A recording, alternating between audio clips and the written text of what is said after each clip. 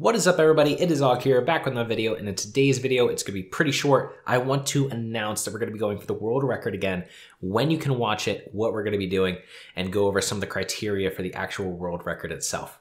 So, on December 12th at 10 a.m. Eastern, so in 6 days from now, we're going to be starting the world record attempt. This is going to be an assisted 1 to 60 world record attempt. The current record is held by Zegers. There have been shorter / played times, but not real times based on the official site, which is speedrun.com, to assess whether or not somebody actually beat the time.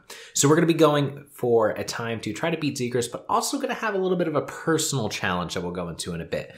But if you guys haven't heard about this, definitely recommend checking out the stream, twitch.tv/Arlaeus, hitting the sub button down below, and then make sure that you hit the notification bell next to it so you guys can be notified of when these videos go live. We've been talking about it a little bit though over the past week or so. We are doing a ton of prep for this world record challenge. It is going to be a ton of fun. It's going to be a very long grind, and I am streaming the entire thing nonstop. So if that's something you're interested, definitely check it out on December 12th at 10 a.m. Eastern. Let's go over some of the criteria of it and what I'm actually going to be going for. So I want to take a sec to kind of go over what the actual world records are, right? So we have a few categories. And so if we go to speedrun.com and then go to the WoW Classic site, we have 1 to 10, 1 to 15, 1 to 60 solo, 1 to 60. And then within 1 to 60, there's actually two different categories. So if you go to 1 to 60 solo, this is going to be, purely on your own, right? We're talking no trading, no auction house, no grouping, none of that. Now you can do an aided category. And so this aided solo category, for example, that would be with some components. And if you're ever curious about the specific rules, you can go up to this view rules section and you can see that you can use, for example, mailbox auction house trading. So there's different criteria for different, records and things like that. But the one that we want to focus on is the 1 to 60. And so within the 1 to 60, we have two categories. You can see down here that we had an initial time of 50 hours, 37 minutes. And so that was 6 months ago. A couple weeks after we did it, Breesty and Zegers beat it. Zegers with a time of 36 hours and 12 minutes. So Zegers crushed it.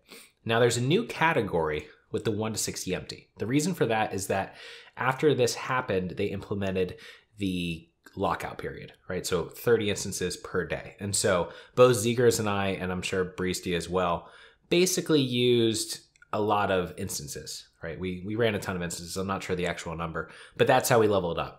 Now, we're not going to be able to leverage those instances as much.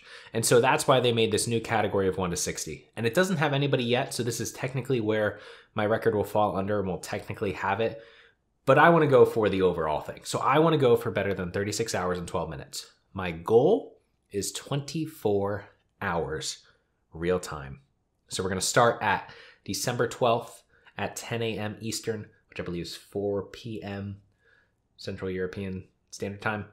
And then we're going to try to finish by that same time the next day. A lot of things are going to have to happen for that to happen. But we have a lot of plans and hopefully we can pull it off. We're going to see. But if you're curious about where we're getting the rules and everything, these are the rules. The timing starts immediately as soon as we log in past the intro cutscene. So I can make the tune first. I just can't log into it yet. No breaks or whatever can take place. If I take a break, if I nap, if I go out for a run, whatever I do, that counts against the time. So I got to make sure that I'm going. It's going to be a lot of fun though. I'm excited. I'm looking forward to getting back at it and hopefully we can pull off sub 24 hours.